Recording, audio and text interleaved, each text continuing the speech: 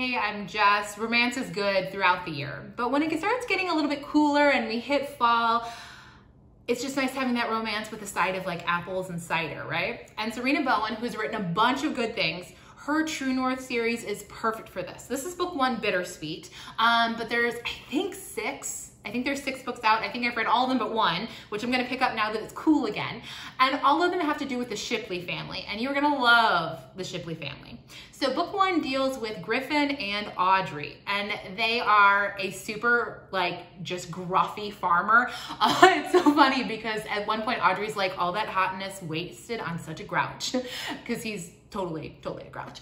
And Audrey and him run into each other because she is off looking for local farmers to buy food from, and Griffin happens to be one of those farmers. So you're gonna get to go to his family farm, you're gonna get to see him selling apples, making cider, just doing all of the farm things, which, you know, fun. And you're gonna see tons of great banter. Sarina Bowen is great at banter, lots of good dialogue.